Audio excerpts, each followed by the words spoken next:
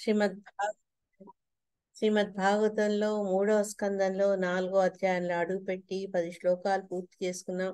11వ శ్లోకా కూడా ఆ రోజు టచ్ చేసాము. ఈ చాప్టర్ లో ముఖ్యంగా విదురుడు ఉద్ధవుడితో మాట్లాడడం, ఉద్ధవుడు మైత్రేయుని వైపు విదురుడిని డైరెక్ట్ చేయడము, మైత్రేయుడి దగ్గర పంపడము, మైత్రేయుడిని విదురుడు కలవడం. ఇది మొత్తం ఈ సన్నివేశం ఈ చాప్టర్ లో చర్చించబడింది.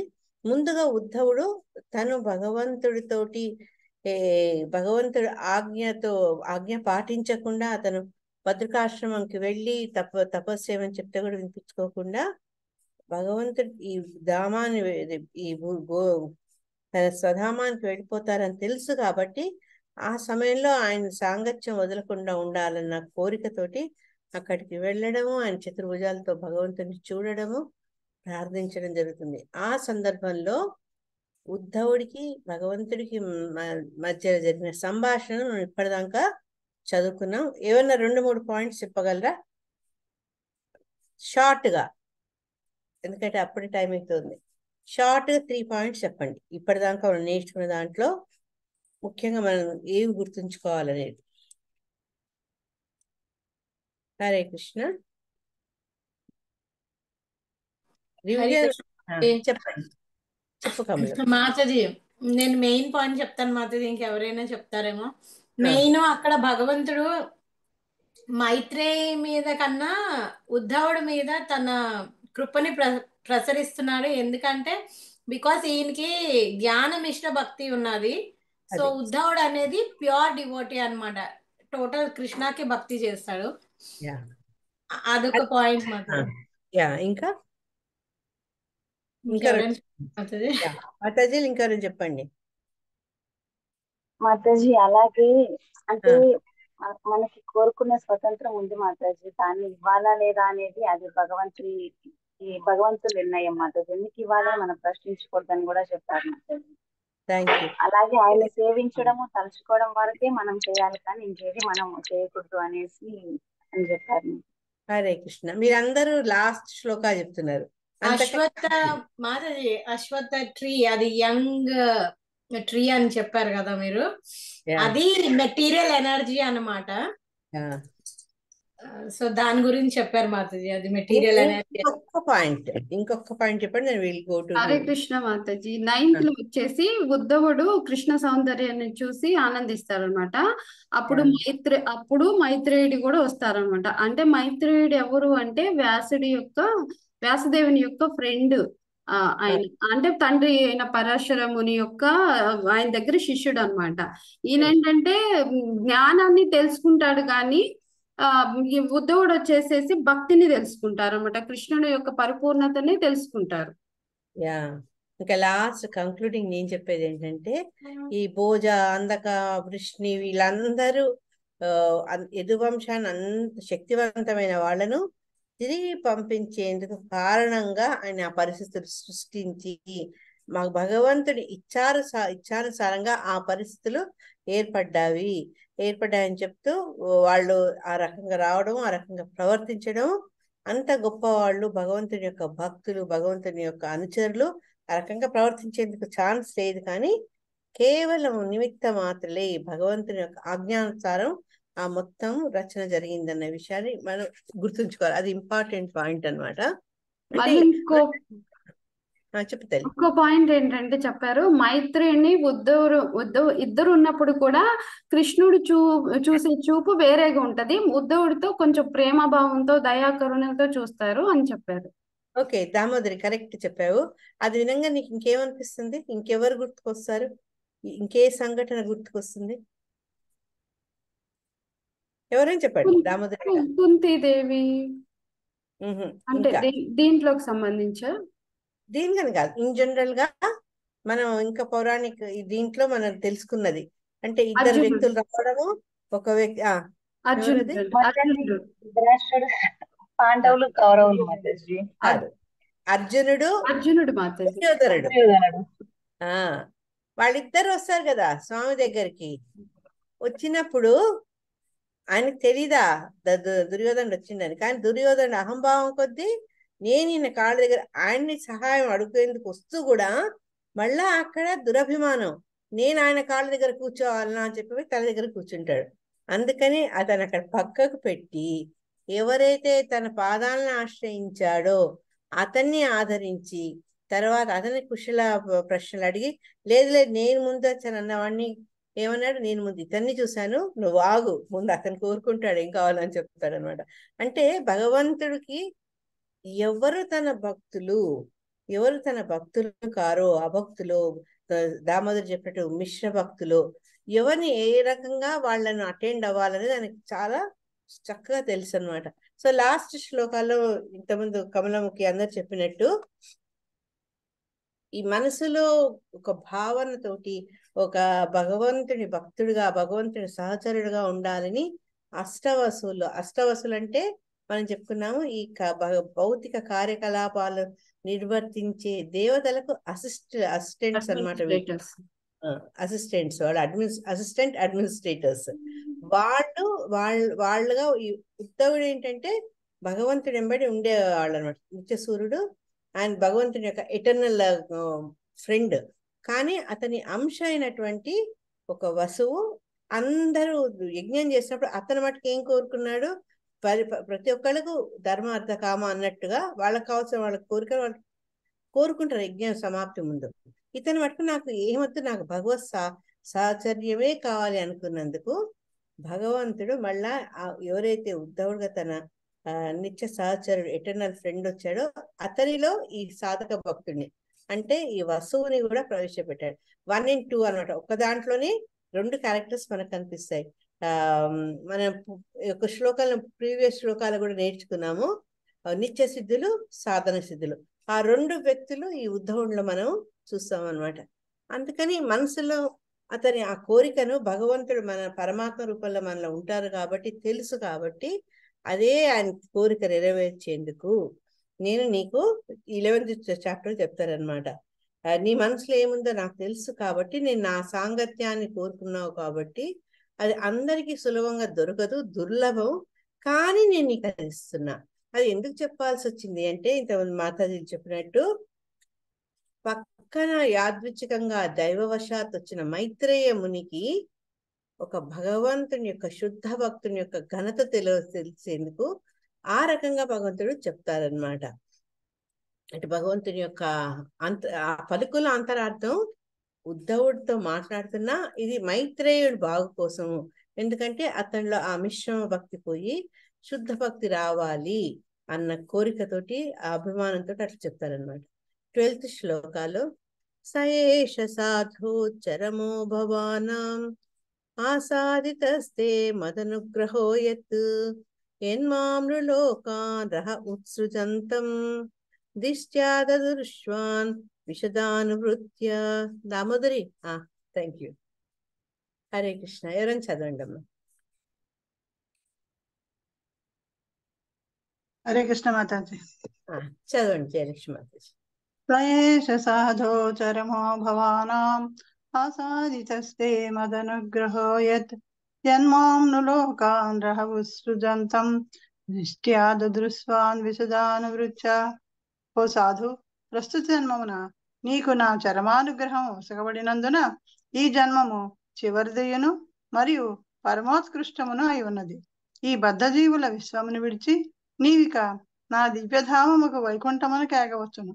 విశుద్ధమును అకుంఠితమును అగు భక్తియుత సేవ కారణమున ఈ ఏకాంత ప్రదేశమున నీవు నన్ను దర్శించుట నీకు గొప్ప వరదానమై ఉన్నది.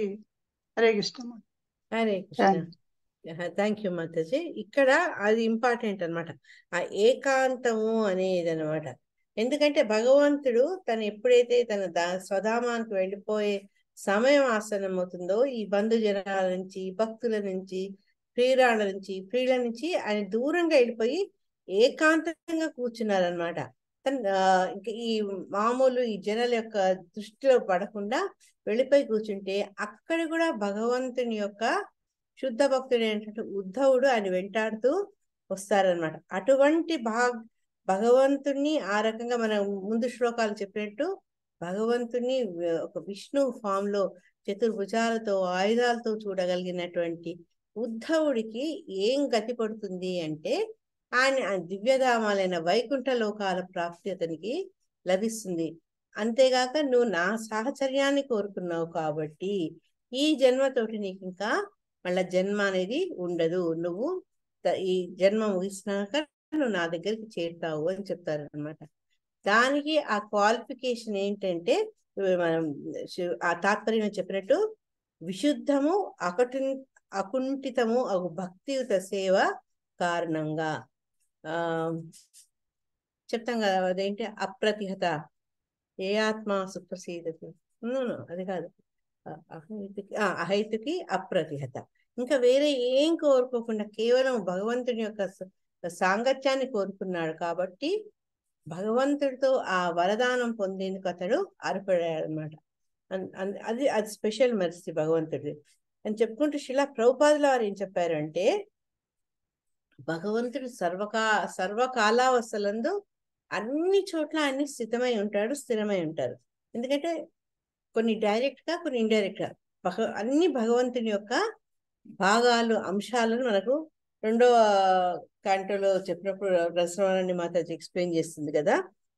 వాటిలో దాన్ని బట్టి మనకు 5-6 చాప్టర్స్ 10 చాప్టర్లో భగవంతుని యొక్క వివిధ అంగాల నుంచి ఏ రకంగా అన్ని వృద్ధి చెందాయని తెలుసుకున్నాం. దాన్ని బట్టి ఏంటంటే అన్నిట్లో కూడా వ్యాపించిండేవాడు నారాయణుడు. విష్ణు అన్న పేరుకి అర్థం అది. అన్ని చోట్ల ఉన్న ఆ భగవంతుడు ఏంటంటే ఒక చోటనే ఉన్నాడు అని మనము భావించలేము. కానీ ఇక్కడ ఏం చెప్తున్నట్టే భగవంతుడు వచ్చాడు వెళ్ళాడనే భావన కేవలం మనకే, కానీ భగవంతుడికి అటువంటి రెస్ట్రిక్షన్స్ ఏమీ లేవు. ఆయనే సూర్యుడితో, అందుకే భగవంతుని మాటికి ఉపమానం సూర్యుడితో ఎందుకు ఇస్తున్నారంటే మనకు సూర్యుడు అస్తమించినట్టు అనిపించినా ఇంకో ప్రదేశంలో సూర్యుడు ఉదయం జరుగుతుంది కాబట్టి. అదే రకంగా ఏంటంటే భగవంతుడు అనే అతను అది ఎప్పుడు పూర్తి మాయమైపోరు. ఆయన వైకుంఠంలో ఉంటారు, తర్వాత గోలోక బృందావనంలో ఉంటారు. అదే సమయంలో ప్రస్తుతానికి ఉద్ధవుడు ముందు కూడా ఆయనే ఉన్నారనమాట అని చెప్తూ, ఇంతేకాదు అంతర్బాహ్యములందు సర్వత్రా విలసితుడై ఉంటాడు. అందుకే మనం ఏం చదువుతాం నరసింహ దాంట్లో బహిర్ నరసింహో హృదయే నరసింహో అంటే మనలో ఉన్నాడు స్వామి, మన వెలుపల కూడా ఉంటారు. ఇది ఆ సర్వాంతర్యామి అయినటువంటి భగవంతుని యొక్క గుణాన్ని మనకు తెలియజేస్తుంది అనమాట ఈ శ్లోకంలో. అది అటువంటి భగవంతుడు ఉద్ధవుడి మీద అనుగ్రహించి అతనికి ఈ జన్మ తర్వాత నువ్వు నన్ను వైకుంఠాలను పొందుతావని వరం ఇస్తారనమాట. వరం అంటే చెప్తారు యాక్చువల్గా. ఇక్కడ వరం అనగా మనం తపస్సు చేసి వచ్చే వరం అనుకోవద్దు. నెక్స్ట్ ఏంటంటే ఈ శ్లోకంలో హరికృష్ణ మాతాజీ ఒక చిన్న డౌట్. మాతాజీ ఇప్పుడు కృష్ణుడి దగ్గరే కదా ఉద్ధవుడు ఉన్నాడు, సో గోలోక బృందావనం అని చెప్పకుండా ఎందుకు వైకుంఠం అన్నారు మాతాజీ? ఆయనే భగవంతుని ఏ రకంగా చూశారు దర్శనంలో? శ్లోకాన్ని ఏ రకంగా దర్శించుకున్నారు ఆయన్ని? ఒక్క నిమిషం ఆ శ్లోక నెంబర్ చెప్తా. ఆయనే భగవంతుని చతుర్భుజాలతో దర్శించుకున్నాడు. అందుకని ఇంకోటి వైకుంఠము అంటే అన్ని భగవంతుడు వైకుంఠ లోకాల్లో అన్నిట్లో భగవంతుడు స్థితమై ఉంటాడు. వివిధ ఫార్మ్స్ లో ఉంటారు ఆయన. కానీ ఆయన కృష్ణగా అతను కోరుకోలేదేమో బహుశా. ఒక్క నిమిషం అదే చూస్తున్నా నేను, ఎక్కడ కనిపిస్తుంది.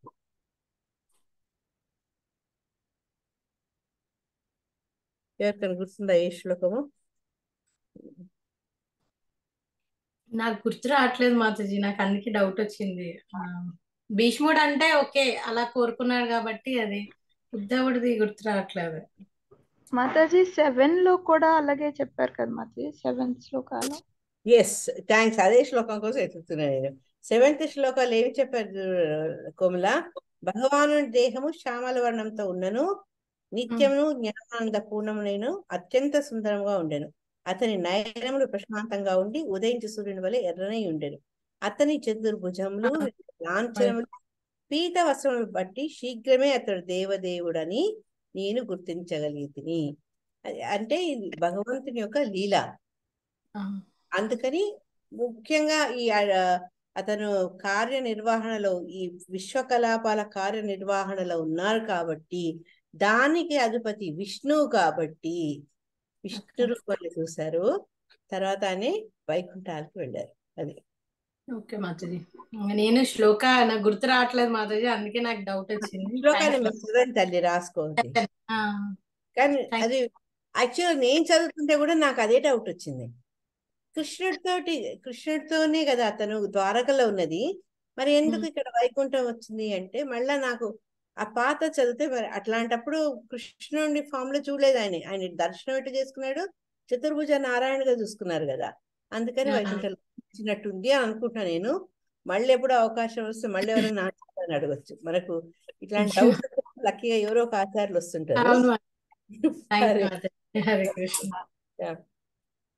నెక్స్ట్ శ్లోకాలు అతను ఏం చెప్తారంటే, నేను బ్రహ్మదేవునికి నేను ఇట్లా ఉపదేశం చేశాను అని చెప్పి, ఆ ఉపదేశం ఏవైతే మనం చతుశ్లోకి భాగవతం అంటామో దాన్ని భక్తులు మహర్షులు శ్రీమద్ భాగవతం అంటారు అని భాగవతం ఒక నాంది గురించి చెప్తారనమాట ఉద్ధవుడికి. పురామయ ప్రోక్తం అజాయనాభ్యే పద్మే నిషణ్ణాయ మమాది సర్గే జ్ఞానం పరం మన్మహిమావభాసం యత్సూరయో భాగవతం వదంతి. సూరయ. హరే కృష్ణ మాతాజీ. చదవండి మాతాజీ. పురామయా ప్రోక్తమజాయనాభ్యే పద్మే నిషణ్ణాయ మమాది సర్గే జ్ఞానం పరం మన్మహిమావభాసం యత్సూరయో భాగవతం వదంతి. ఓ ఉద్ధవ, నా నాభికమలం నాస్తుడైనట్టి బ్రహ్మదేవునకు సృష్ట్యారంభ పూర్వము కల్పమునకు నా దివ్యమహిమలను గూర్చి నేను పలికి ఉంటిని. వానినే మహర్షులు శ్రీమద్ భాగవతం అని వచింతురు. హరే కృష్ణ మాతాజీ. హరే కృష్ణ. అంటే మనకు 2వ స్కందంలో నేర్చుకున్నాం కదా, బ్రహ్మదేవుడు తపస్సు చేయడము, తర్వాత భగవంతుడు అతనికి ఈ 4 శ్లోకాలను ఇవ్వడము, జ్ఞానాన్ని, దివ్య జ్ఞానాన్ని ప్రసాదించడం. దాని గురించి భగవంతుడు స్వయంగా ప్రస్తావిస్తుంటే దాన్ని బట్టి మనం ఏం అర్థం చేసుకోవాలంటే, ఈ 4 శ్లోకాలు చదివితే ఎక్కడ కృష్ణ విష్ణు అన్నది ఎక్కడ రాదు. ఇన్ జనరల్ గా అదొక ఫిలాసఫీ చెప్తారనమాట. దాన్ని ఈ నిరాకారవాదులు కూడా సమర్థించేటట్టుగా, వాళ్ళు కూడా అన్వయించుకునేటట్టుగా ఉంటుందన్నమాట. కానీ ఈ శ్లోకంలో నేను చెప్పాను, నా దివ్య మహిమని చెప్పాను అని చెప్పడంతో మనకేం తెలుస్తుంది అంటే, భగవంతుడు బ్రహ్మదేవుడికి తన గురించి స్వయంగా చెప్పాడు. ఎవరు అదే భగవంతుడు అంటే శ్రీకృష్ణ పరమాత్ముడు, శ్రీకృష్ణ భగవానుడు అని మనకు ఈ శ్లోకం ద్వారా ఆ లింక్ కుదురుతుందన్నమాట. అక్కడ ఎక్కడ కూడా మనకు నేను విష్ణువు, నేను కృష్ణ అని అనలేదు. అది మనకి ఇక్కడ లింక్ దొరుకుతుంది. ఎవరికైనా శ్లోకాలు గుర్తున్నాయా? నా దగ్గరే ఉంది. See, Brahma, it is I, person of Godhead, was existing before the creation.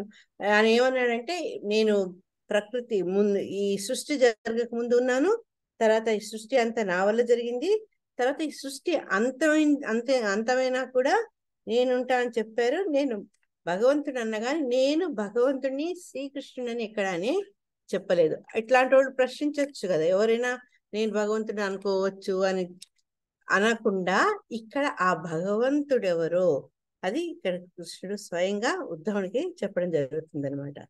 శిలా ప్రభుపాదుల వారు అదే చెప్తున్నారు.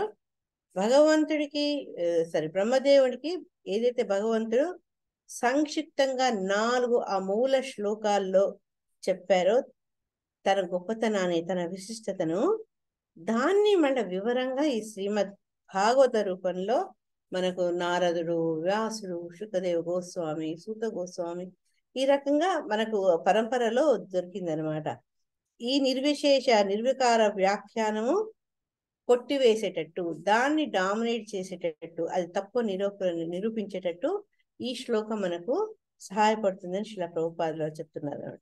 శ్రీమద్ భాగవతం నందలి ఈ సంక్షిప్త రూపము శ్రీకృష్ణ భగవాను లీలలకు సంబంధించి ఉన్నదనియు, మరి ఏనాడును నిర్విశేష వ్యాఖ్యానంపై ఉద్దేశించబడలేదని శ్రీధర స్వామి ఆయన శ్రీధర స్వామి కూడా వ్యాఖ్యానించారు. అంటే దీన్ని బట్టి ఏంటంటే ఆ 4 శ్లోకాలు తెలియకుండా అది నిరాకారంగా మనం అర్థం చేసుకోవద్దు అని ఈ శ్లోకాన్ని మనం ఆధారంగా తీసుకొని అది భగవంతుడి గురించి చెప్పింది, భగవంతుడితో స్వయంగా చెప్పబడిందని చెప్తారు. ఈ మధ్య ఎక్కడైనా నాకు కరెక్ట్ గుర్తులేదు, మేబీ రచనానికి గుర్తుండొచ్చు. ఏం చెప్తారంటే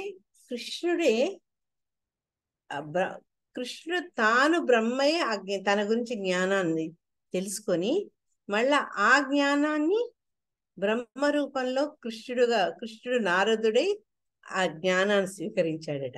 ఆ తర్వాత అక్కడి నుంచి తన యొక్క లిటరీ ఇన్కార్నేషన్ వ్యాసుడు వల్ల వ్యాసుడి రూపంలో ఆ జ్ఞానాన్ని మళ్ళీ ఆయన గ్రహించారట. అంటే ఇచ్చింది తీసుకుంది, తిరిగి ఇచ్చింది మళ్ళీ తీసుకుంది, అంతా ఆ కృష్ణుడే అని ఎక్కడో రీసెంట్ గా అన్నమాట, 10 రోజుల కింద ఎక్కడ చదివాను, నాకు గుర్తుకు రావట్లేదు. మళ్ళీ నాకు బృహద్భాగస్వామి మహారాజ్ కూడా చెప్పినట్టున్నారు ఈ పాయింట్ లో. బృహద్భాగస్వామి మహారాజా, నేను ఆ మహారాజ్ లెక్చర్ లేదు, ఈ మధ్య ఎక్కడ చదివాను రాణి. అయితే బుక్ అయి ఉంటుంది మాతాజీ మీరు చదివింది. అదే అంటే మనకు ఆశ్చర్యం అనిపిస్తుంది, కానీ ఎంత దీన్ని బట్టి మనం తెలుసుకోవాల్సింది ఏంటంటే ఈ శ్రీమద్ భాగవత ఉందే అది భగవంతుని యొక్క లిటరీ ఇన్కార్నేషన్. ఎందుకు అనుకుంటున్నాం అంటే స్వయంగా ఆయనతో చెప్పబడింది, ఆయన ద్వారా స్వీకరించబడింది, ఆయన ద్వారా మనకు అందింపబడింది. కాబట్టి భగవంతుడికి ఈ గ్రంథరాజకి ఎటువంటి వ్యత్యాసం లేదు. ఆ విషయం మనం మనస్ఫూర్తిగా కనుక ఎప్పుడైతే విశ్వసిస్తామో ఈ ప్రతి పేజీ, ప్రతి శ్లోకం, ప్రతి భావం మనకు భగవంతుని దర్శింపజేస్తుంది. అది ఇంపార్టెంట్ అనమాట. ఈ శ్లోకంది 14th. ఓసారి నీకు కూడా గుర్తుంటే చూడు రస్రాని, ఎక్కడ నీ కంటపట్టి చెప్పు మళ్ళా. చెప్తాం. నేను అనుకున్నాను, I don't know how I miss. Okay. ఇత్యాదృతోక్త పరమస్య పుంసః ప్రతిక్షణానుగ్రహ భాజనోహం స్నేహోత్తరో మా సలితాక్షరస్తం ముంచన్ శుచ ప్రాంజలిరాపభాషే స్ఖలితాక్షరస్తం. హరే కృష్ణ. చదవండి మాతాజీ. సౌరేనా. హరే కృష్ణ మాతాజీ. హరే కృష్ణ. ఇత్యాదృతోక్త పరమస్య పుంసః ప్రతిక్షణానుగ్రహ భాజనోహం స్నేహోత్తరో మస్తలితాక్షరస్తం ముంచన్ శుచ ప్రాంజలిరాభభాషే. కొంచెం పైకి తెలమ్మా దామోదరి.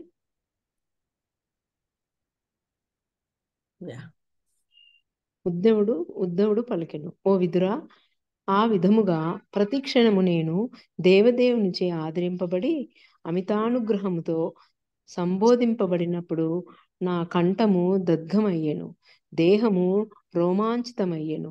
పిదప కన్నీటిని తుడుచుకొనుచు ముకులిత హస్తుడనై నేనిట్లు పలికితిని.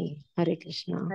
ఎప్పుడైతే భగవంతుడు స్వయంగా ఉద్ధవుణ్ణి సంబోధిస్తూ మాట్లాడారో, మాట్లాడుతూ ఈ భాగవత రహస్యాన్ని కూడా తెలియజేశారో, అవన్నీ విని ఉద్ధవుడికి చాలా ఆనందం అవుతుంది అనమాట.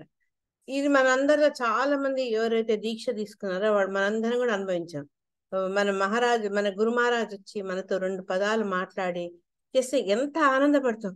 మహారాజ్ ఇట్లా అన్నారు నాతోటి, నన్ను ఈ రకంగా ఆశీర్వదించారు, నన్ను ఈ రకంగా మందలించారు. నన్ను ఒకసారి మందలించారు మహారాజు చాలా ఏళ్ల కింద. నేను ఏదో కూర చేస్తే అది నెయ్యితో చేయలేదు, నాకు తెలియక అడిగారు దేనితో ఉండేవారు అంటే, నేను నూనె అంటే నీకు తెలీదా నూనెతో ఉండకూడదని నెయ్యితో ఉండాలని. అది కూడా ఆనందమే. మహారాజులతోటి, మన గురు మహారాజు తోటి, ఆయనతోటి మనం మందలింపబడ్డం కూడా మనకు చాలా ఆనందంగా ఉంటుంది. సో అదే రకంగా విదురుడు ఎప్పుడైతే భగవంతుడితోటి ఈ రకంగా ఆదరించబడి, మైత్రేయుని ఒక పక్క ఓవర్లుక్ చేశారు, మైత్రేయుని పట్టించుకోవట్లేదు, ఈయనే స్పెషల్గా ఈయనే చూసుకుంటూ ఈ రకంగా సంబోధించి విషయాలను చెప్పేటప్పటికి ఆనందంతో గద్గదం అయిపోయిందట కంఠం. తర్వాత దేహాలు రోమాంచితం. అంటే ఇవన్నీ పరమ భక్తులు ఆ భావావేశం యొక్క సూచనలు, లక్షణాలు అన్నమాట. కళ్ళలోంచి ఆనంద బాష్పాలు, వచ్చేస్తుంది తెలియకుండానే. అందుకని ఏం చేశారట, ఆ కళ్ళు తుడుచుకొని చేతులు జోడించి భగవంతునితోటి తన ప్రార్థన మొదలు పెడతానంట. భగవంతుడితో ఈ రకం పలకడం మొదలు పెట్టాడు. పలకడం అంటే భక్తులు భగవంతుడితో మాట్లాడేది ప్రతిదీ ఒక శ్లోకం, ప్రతిదీ ఒక ప్రార్థన అవుతుంది అనమాట. అది ఇప్పుడు చూద్దాం. ఇంకా ఇది ఉద్ధవుడు భగవంతుడితో చేసినటువంటి విన్నపం. కోన్వీషతే పాద సరోజ భాజాం సుదుర్లభోర్థేషు చతుర్ష్వపీహ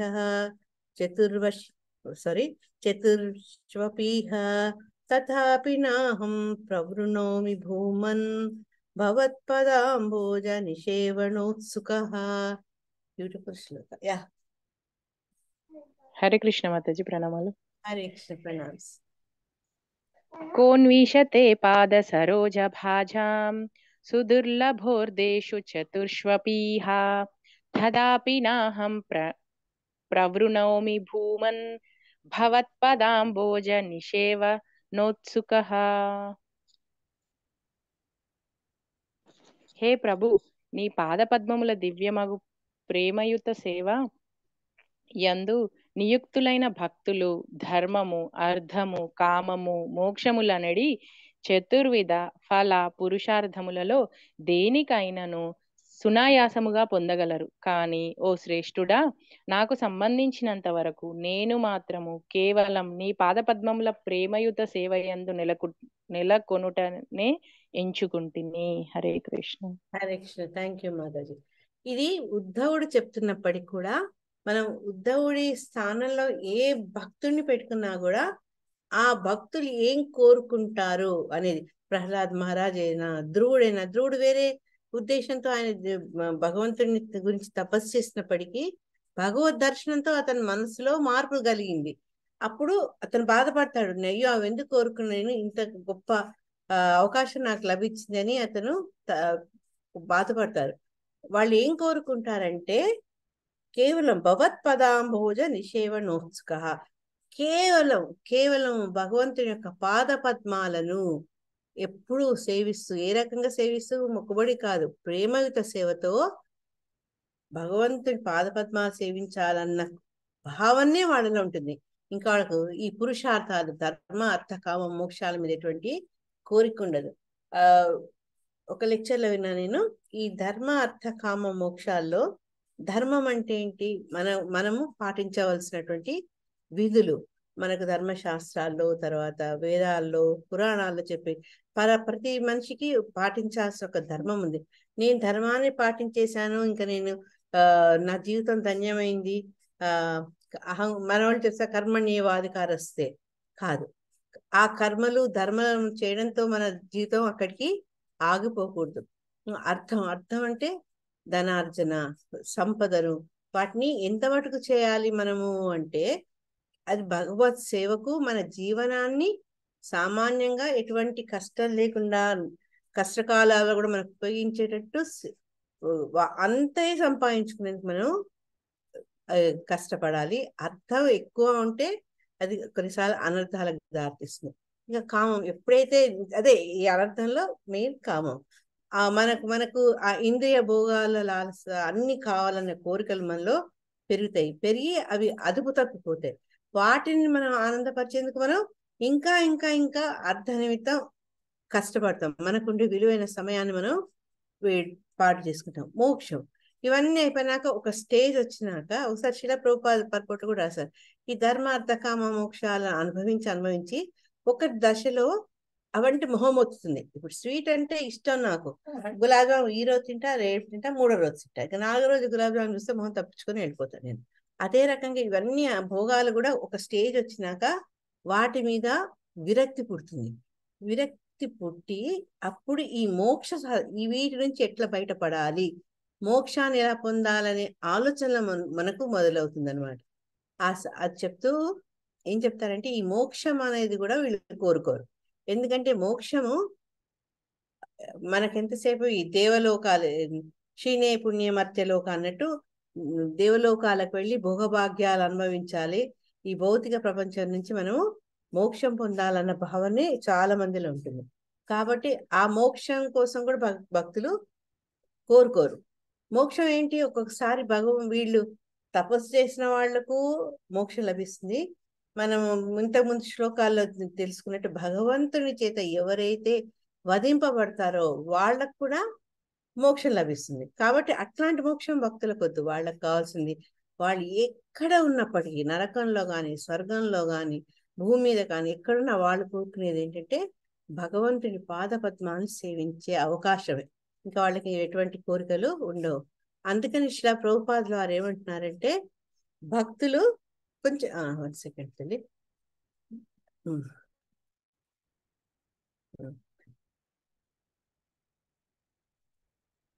భక్తులు ముక్తినే కాక స్వర్గలోకం నందరి దేవతల స్థాయికి సమానంగా ధర్మార్థ కామంలో దేని అందైనను ఎట్టి జయమునైనను సాధించగలరు.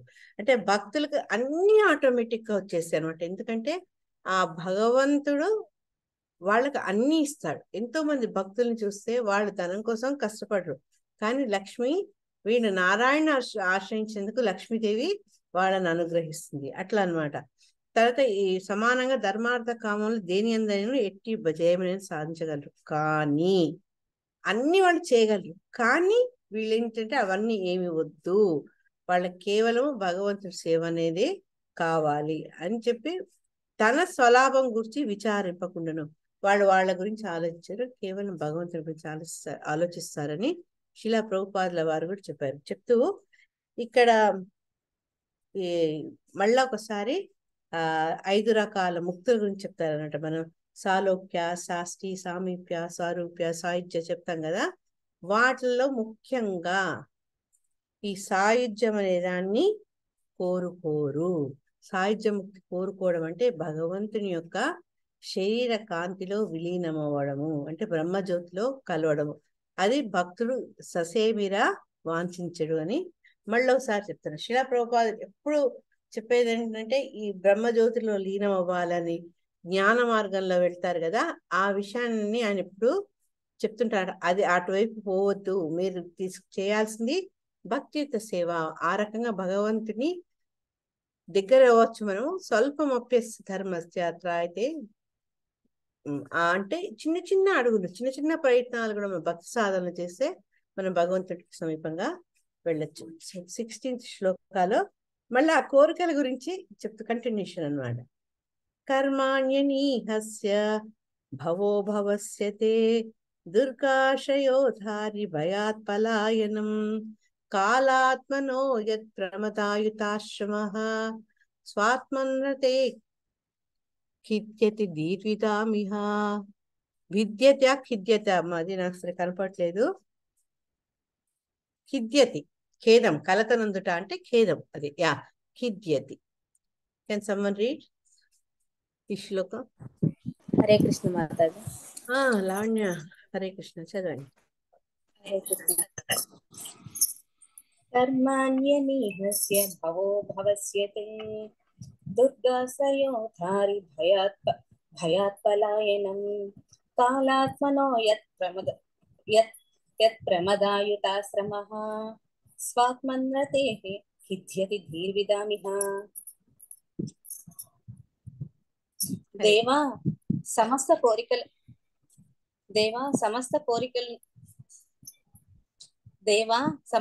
సమస్త కోరికల నుండి విడబడినప్పటికీ నీవు కార్యకర్మమందు నెలకొనుటను, జన్మరహితుడమైనప్పటికీ జన్మ నందుటను, దుర్జయమగు కాలమును నియమించువాడవైనప్పటికీ శత్రుభయముతో పలాయనమే కోటను ఆశ్రయించుటను, ఆత్మయందే రమించువాడైనను పలువురు స్త్రీలచే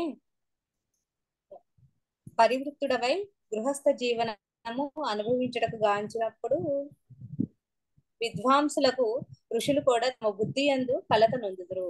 హరే కృష్ణ మాతాజీ. హరే కృష్ణ. దీంట్లో ఇంతకుముందు కోరికలు అని చెప్పాను కదా, మనలో కోరికలు అవి ఊరుతూనే ఉంటాయి. కోరికలు అనేవి ఆగవు. ఆ కోరికల లిస్ట్ ఎప్పుడు నెవర్ ఎండింగ్ లిస్ట్. కానీ భగవంతుడికి ఎటువంటి కోరిక లేవు, సంపూర్ణమైనటువంటి వైరాగ్యాన్ని కలిగిన వాడు. అయితే భగవంతుడు చేసే కొన్ని కర్మలు చూస్తే గొప్ప గొప్ప భక్తులకు, సాధువులకు ఆశ్చర్యం వేస్తుందట. అంటే మేము ఏం చూస్తున్నాం, ఏం వింటున్నాం అని. ఇదే భావన మనకు ముందు చాప్టర్లు కూడా ఉద్ధవుడు ఆయన యొక్క వివిధ చర్యలు తలుచుకుంటూ విడంబరం, కలత చెందుతాడు, ఆశ్చర్యపోతాడు, దిగ్భ్రాంతి చెందుతాడు కదా. అదే రకంగా ఇక్కడ నేనే కాదు, అలాగ ఎంతో మంది ఎంత తెలివైన అంటే అంత జ్ఞానవంతులు కూడా కొన్నిసార్లు కిద్యతి ధీర్ విద్వాదం, నీ యొక్క చర్యలు చూస్తుంటే వాళ్లకు ఆశ్చర్యమవుతుంది, వాళ్ళ బుద్ధి కలత పొందుతుంది అని చెప్తున్నారు. ఎటువంటి కర్మలు, ఎటువంటి క్రియలు చూసి వాళ్ళు ఆశ్చర్యపోతారట అంటే, భగవంతుడు అంత గొప్ప వైరాగ్య అయినటువంటి వాడు ఎందుకు ఈ కామ్యకర్మలు ఆచరిస్తున్నారు, తర్వాత జన్మరహితుడైన వాడు జన్మనొందాడు అని అసలు భగవంతుడికి తెలుసు, మనం జనన మరణాలన్నిటికీ అతీతమైన వాడు, కానీ ఎందుకని జన్మిస్తున్నాడు, తర్వాత ఈ భగవంతుడు జయించగలవాడు ఎవరూ లేరు. మనందరికీ భయం కలిగించే యముడే భగవన్ నామానికి చింతిస్తాడు, అది కంపించిపోతాడు. అటువంటి ఆయన శత్రువుల భయంతో ద్వారక నుంచి మధుర నుంచి పారిపోయాడు కదా, అది చూసినా వాళ్ళకి ఆశ్చర్యం. సేమ్ యాక్చువల్ ఉద్ధవుడు ఏమేం చెప్పాడో ముందు 3rd chapter లో, ఇదే మళ్ళీ ఇక్కడ దాని గురించి కొంచెం చర్చించడం. తర్వాత ఇంకేమంటున్నారంటే, భగవంతుడు ఆత్మారాముడు, ఆత్మ ఎందే రమించేవాడు, ఆయనకు వేరే కారణం కానీ ఉపకరం కానీ సాధనం కానీ అక్కర్లేదు. అయినప్పటికీ ఇక్కడ ఏంటి మనం చూస్తుంటే భగవంతుడికి 16,108 మంది భార్యలు ఉన్నారు. అంటే భగవంతుడు ఇంత కామ్యకర్మలు, అతను ఇంత భోగ విలాసాలకు గురైన వాడా. మన భగవంతుని విమర్శించాల్సినప్పుడు ఫస్ట్ వేరే వాళ్ళు వాడుకునే ఆయుధం అది. మీ భగవంతుడికి సెల్ఫ్ కంట్రోల్ లేదు, ఇంతమంది భార్యలు, ఈ సరిపొక గోపికలతో తిరుగుతాడు, ఇట్లా అన్ని కామెంట్ చేస్తారు కదా. ఈ రకమైనటువంటి అలీల చూసి గృహస్థుడయ్యి గృహస్థ జీవనాన్ని గడుపుతూ ప్రతి ఒక్క భార్యతో మళ్ళా 10 మంది సంతానాన్ని ఈ రకమైనటువంటి జీవనాన్ని ఎప్పుడైతే భగవంతుడు గడుపుతున్నారో అవన్నీ చూసి వీళ్ళకు కలత చెందుతారనమాట. సరే, మన కుంతి స్థుతిలో కూడా చదువుకుంటాం. కుంతిదేవి ఏమంటుంది, ఎప్పుడైతే యశోదా తల్లి నిన్ను పట్టుకుంటుందో, తాడుతో కట్టబోతుందో, ఆ శ్లోకం ఏంటంటే, గోప్యాదతే త్వయి కృతాగసీదామతావత్ యాతే దశాశ్రుక కలిలాంజన సంభ్రమాక్షం వక్త్రం నినీయ భయభావనయా స్థితస్య సా మాం విమోహయతి భీరపి యద్విభేతి. అందరూ ఏం చెప్తుందంటే, కృష్ణ యశోదా తల్లి తాడు తీసుకొని నీ ఎంబడి పడి నిన్ను బంధించేసింది. ఎందుకు బంధిస్తుంది? దామోదరులో మనం చదువుతాం కదా, నువ్వు తప్పు చేశావు. ఏం తప్పు చేశావు? వేరే వాళ్ళ ఇళ్లలో పోయి వెన్న తినుడే కాక మన ఇంట్లో నేను చిలుకుతున్న వెన్నకుండను కూడా పలకొట్టావు, ఇంట్లో ఉన్న వెన్నను పెరుగుని అన్ని అందరికి పంచిపెట్టావు. అటువంటి స్థితిలో తల్లి ఎప్పుడైతే రెడ్ హ్యాండెడ్ గా పట్టుకుంటుందో కృష్ణుడు దండించేందుకు ఆమె తాడు తీసుకొని వచ్చింది. ఎప్పుడైతే తాడు తీసుకొచ్చిందో ఆయన కళ్ళు భయానికి చెలించిపోయాయట. చెలించిపోతూ ఆ భయంతో పాటు ఆయనకు వెచ్చని కన్నీళ్లు కూడా వచ్చేసాయి అనమాట. ఆ కన్నీళ్లతో కాటుకంతా చెదిరి మొహం అంతా చుట్టుకుంది అనమాట, మొహం అంతా అయిపోయింది. అటువంటి భగవంతుడు చూసి ఆవిడేం ఆశ్చర్యపడిందంటే, అదే యద్విభేతి, ఎవరైతే అందరూ యముడి గురించి భయపడతారో అటువంటి యమధర్మరాజు కూడా నీ పేరుతో భయపడతాడే, కానీ నువ్వు ఈ తల్లికి తప్పు చేసి దొరికిపోయి భయపడుతూ కన్నీళ్ళు పెట్టుకున్నావు, అది తలుచుకుంటే నాకు చాలా ఆశ్చర్యంగా ఉంటుంది అని ఆమె గుర్తు చేసుకున్నట. అంటే ఈ రకంగా భక్తులకు, విద్వాంసులకు, గొప్ప ప్రజ్ఞావంతులకు కూడా భగవంతుడు చేసే ఈ కార్యక్రమాలు గురించి తలుచుకుంటే పూర్తిగా అర్థం కాదు. అది ఎవరికి అర్థమవుతుంది అనేది శ్రీల ప్రభుపాద చెప్పారు. ఈ భగవంతుడిని దివ్య జ్ఞానం కూర్చే తాత్విక కల్పనలు, ఫిలాసఫీ ఉంటుంది కదా, దాన్ని విశుద్ధ భక్తులు అంత పట్టించుకోరు. ఇవన్నీ వాళ్ళకి అవసరం లేదు. వాళ్ళకి కావాల్సింది ఏంటి? కేవలము భగవంతుణ్ణి సేవించడం, అంతేగాని ఆయన యొక్క జ్ఞానాన్ని పొందాలనే ప్రయత్నం మీద వాళ్ళకి ఆసక్తి ఉండదు. ఎందుకంటే భగవంతుడి గురించి పూర్ణ జ్ఞానము అవి ఏ గ్రంథాలు తెలపలేవు. కేవలం భగవంతుడే ఆయన గురించి మనకు చెప్పగలుగుతారు, కానీ మిగతా వాటితో మనకు ఆ జ్ఞానం మనం పొందలేం. కాబట్టి భక్తులు హ్యాపీగా శ్రవణం, కీర్తనం, స్మరణం, పాదసేవనం, ఆ నవవిధ భక్తుల్లో వాళ్ళు చాలా సాటిస్ఫై ఉంటారన్నమాట. ఏదన్నా మనకు ఇట్లా ఆచార్య ముఖంగా కానీ లేకుంటే మన స్వాధ్యాయంతో కానీ కొంత విషయాలు మనం తెలుసుకున్నప్పుడు మనకు అది చాలు, అదే గొప్ప నిధి. భగవద్గీత భాగవతం చదివామా చాలు, మన జీవితము సక్సెస్ అయ్యాలి. ఆయన గురించి కొంత తెలుసుకున్నాం, ఆ యాటిట్యూడ్ భక్తుల్లో మనకు కనిపిస్తుంది. కానీ ఇంత చదువుకున్న వాడు, ఇంత ఈవెన్ ఆయన యొక్క విశుద్ధ భక్తుల్లో కూడా ఒక్కొక్కసారి భగవంతుడి ఈ పలు చర్యల మీద ఎందుకు కన్ఫ్యూజన్ వస్తుందంటే అక్కడ ద్వంద్వంగా, అంటే విరుద్ధాలుగా అనమాట. మనం విన్నది మనం తెలుసుకున్నది భగవంతుడు అక్కడ మనకు చూపిస్తున్నది ఒకటి. దానివల్ల వాళ్ళు అటువంటి దిగ్భ్రాంతికి గురవుతారు. దాని గురించి తెలుసుకోవాలి అని ఇక్కడ మన ఉద్ధవుడిలో ఉత్సుకత కనిపిస్తుంది అనమాట. ఏం చెప్తారంటే నెక్స్ట్ ఈ శ్లోకాల్లో ఒకటేమో ఈ పాయింట్స్ అని మనం తెలుసుకున్నాం కదా, 4 పాయింట్స్. ఒకటేమో నువ్వు కర్మలు ఉన్నరించవు, ఎందుకంటే నీకు ఎటువంటి కోరికలు లేవు, కానీ ఇక్కడ నువ్వు కర్మలు ఉన్నరిస్తున్నావు. రెండవది, నీకు భర్త లేదు కానీ నువ్వు జన్మ తీసుకున్నావు. మూడవది, భయం లేనివాడు, కాలాన్ని అధిగమించేవాడు, నువ్వు భయపడి ఇక్కడి నుంచి పారిపోతున్నావు. నాలుగవది ఏంటంటే నువ్వు ఆత్మారాముడు, కానీ ఇంతమంది భార్యలతో నువ్వు గృహస్థ జీవనాన్ని గడుపుతున్నావు, అనుభవిస్తున్నావు. ఈ 4 అందరికి దిగ్భ్రమణ కలిగిస్తున్నాయని ఉద్ధవుడు చెప్తాడనమాట. కానీ ఎప్పుడైతే భక్తుడు యొక్క ఎప్పుడైతే భగవంతుడి యొక్క శుద్ధ భక్తుడు ఉంటాడో ఆయన ఎటువంటి భావనలు ఉంటారు. 4th చాప్టర్ భగవద్గీతలో చెప్పినట్టు జన్మ కర్మ చమే దివ్యం. భగవంతుడు ఏది చేసినా మన లౌకికంగా కాక భగవంతుడి దివ్య లీలలుగా మనం తెలుసుకున్నప్పుడు ఇటువంటి సందేహాలు కానీ భగవంతుడి పట్ల మనకు అనుమానం కానీ వచ్చేందుకు ఆస్కారం లేదు అని చెప్తూ ఇక్కడ శిలా ప్రభుపాద లాస్ట్ ఏం చెప్పారంటే, మహర్షులు మరియు దేవతలు సైతము నా కర్మలను గూర్చి దివ్యశక్తుల గూర్చి ఎరగజాలరు. అది 10th చాప్టర్ 2nd శ్లోకాలో భగవంతుడు అర్జునుడితో స్వయంగా చెప్పారు. లాస్ట్ పెరా. ఆ దేవదేవుని కర్మలను గూర్చిన సరి అయిన వివరణ భీష్మ పితామహుని ద్వారా ఇట్లు వసకబడింది.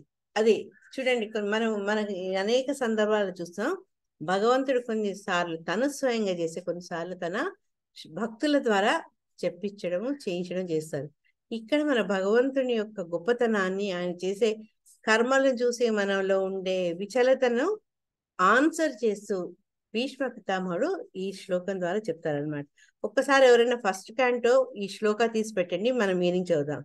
నహస్య కర్హి రాజన్ పుమాన్ వేద విదితం యద్విజిజ్ఞాసయాం యుక్త ముహ్యంతి కవయోపిహి. ఇది ఎప్పుడైతే ఆయన అంపశయ్య మీద ఉన్నారో ధర్మరాజు తోటి పలు సంభాషణలు వచ్చినప్పుడు ఈ విషయంలో ఆయన ధర్మరాజును ఉద్దేశించి రాజన్ అంటే ధర్మరాజా అని భగవంతుని గురించి చెప్తారు. ఎవరి దగ్గర శ్లోకం ఉంటే చదవరా తెలుగులో meaning. First canto 9th chapter 16th శ్లోక.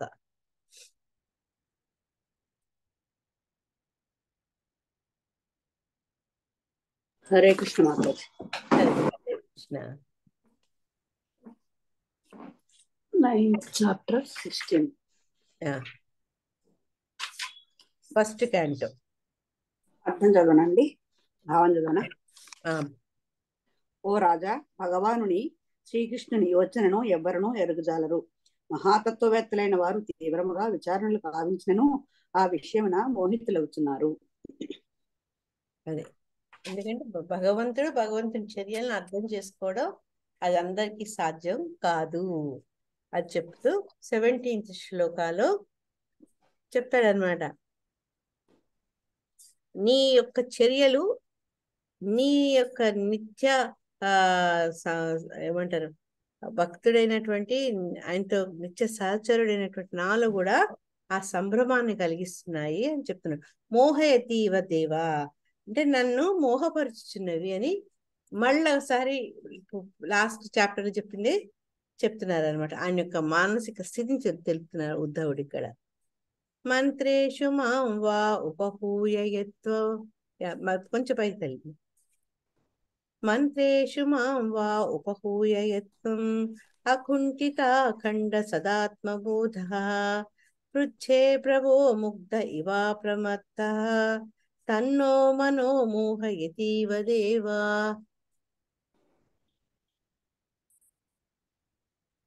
హరే కృష్ణ. నాగరాణి మాతాజీ ఉన్నారా? హరే కృష్ణ మాతాజీ.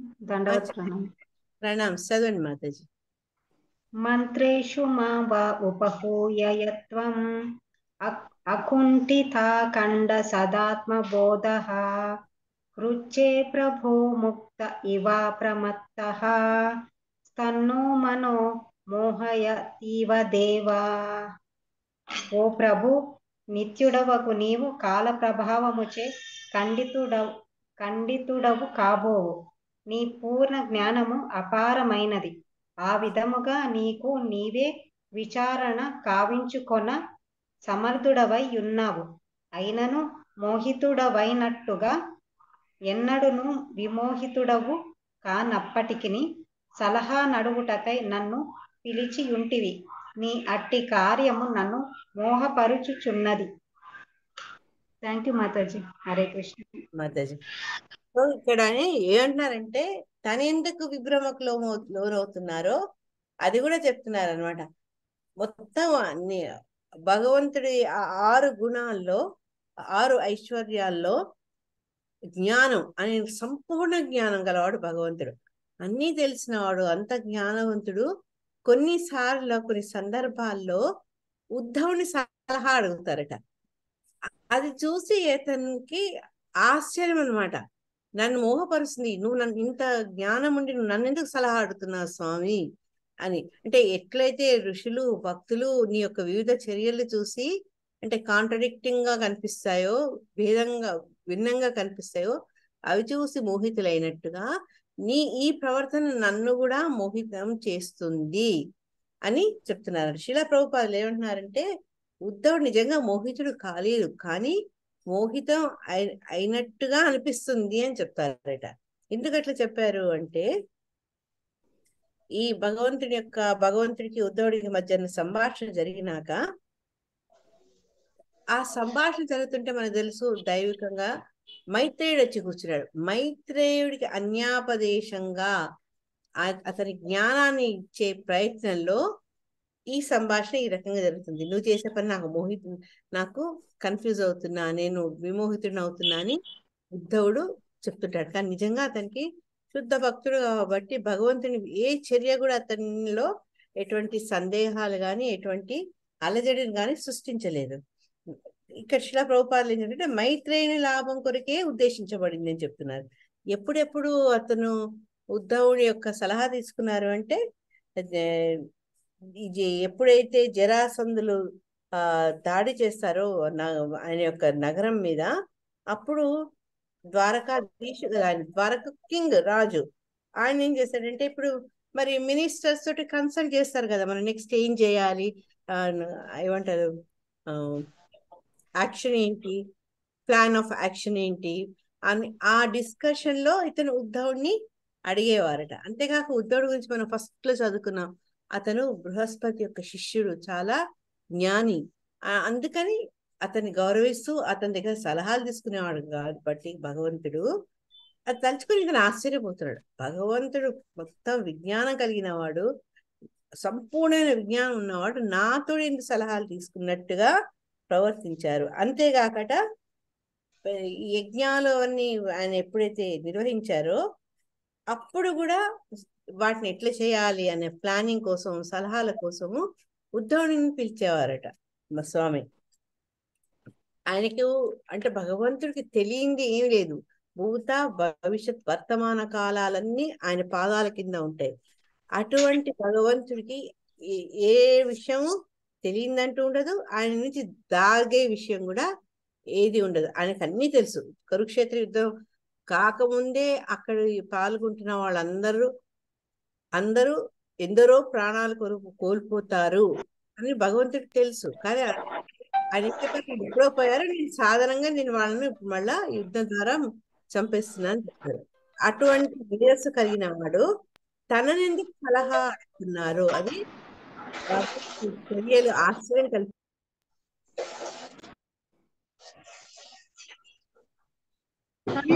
హరే కృష్ణ మాతాజీ ఆన్ చేసుకోరా మీరు? నేను ఏదో డిస్టర్బెన్స్ వస్తుంటే వాళ్ళు మ్యూట్ చేయడం మిమ్మల్ని చేసి. థ్యాంక్ యూ తల్లి. అదే ఏంటో చాలా డిస్టర్బెన్స్ వస్తుంది. లాస్ట్ శిలా ప్రభుపాదుల వారు పర్పట్లో ఏమన్నారంటే, భగవంతుని నియమిత చర్యలందు ఎటువంటి పరస్పర విరుద్ధత అంటే ఏం కాంట్రడిక్షన్ ఉండదు. కానీ మనకేంటంటే అవి కొన్నిసార్లు రిలేటెడ్గా అనిపించవు అనమాట.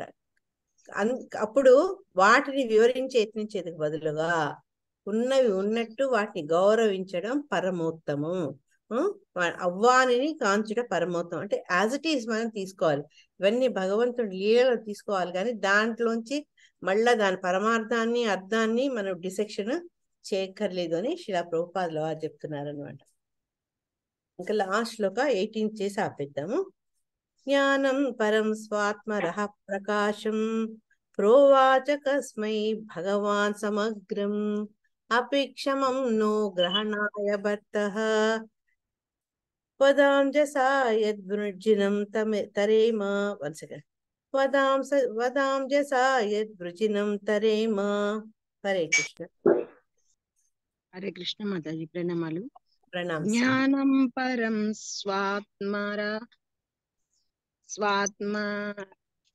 స్వాత్మరహాం ప్రకాశం ప్రోవాచ కస్మై భగవాన్ సమగ్రం అపీక్షమం నో గ్రహణాయ భర్తార్ వాదాంజసా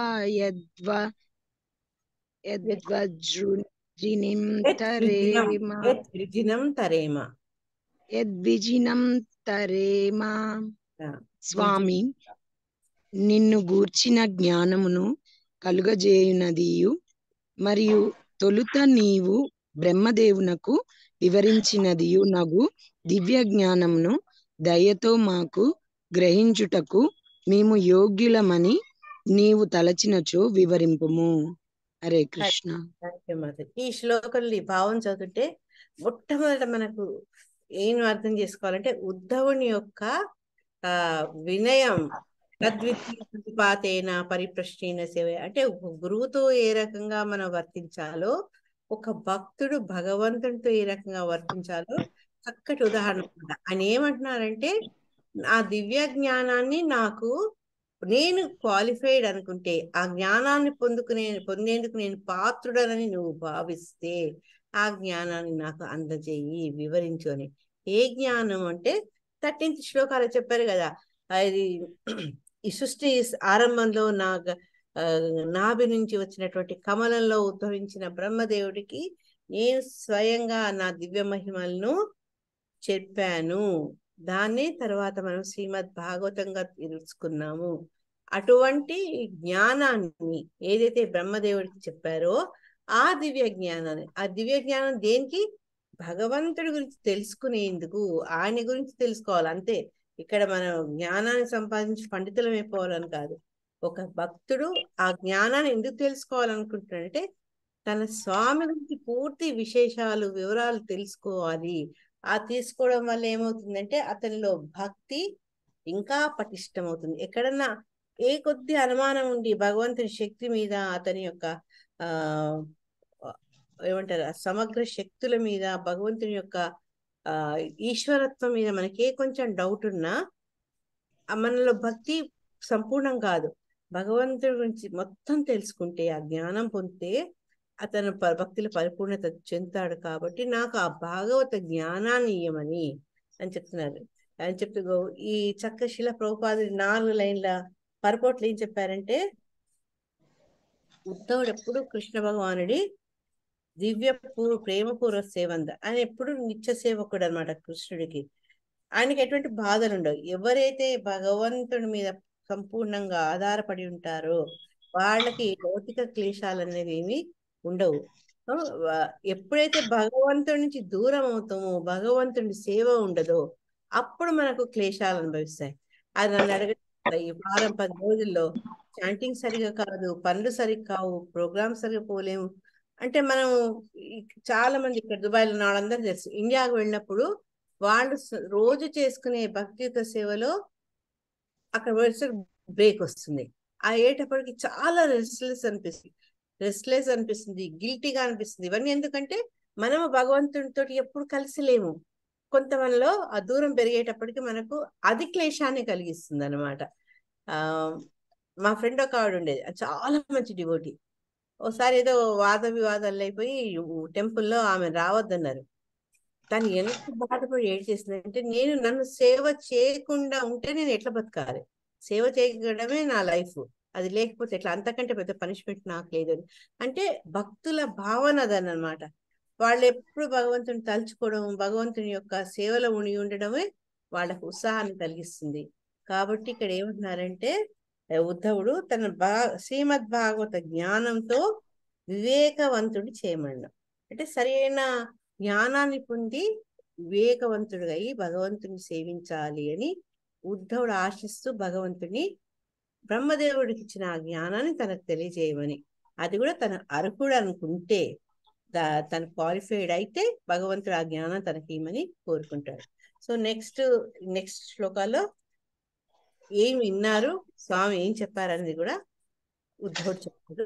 అది మనం మాతాజీ బ్రేక్ తీసుకుంటారా? ఏంటల్లి? బ్రేక్ తీసుకోండి ఒకసారి, రికార్డింగ్ ఆఫ్.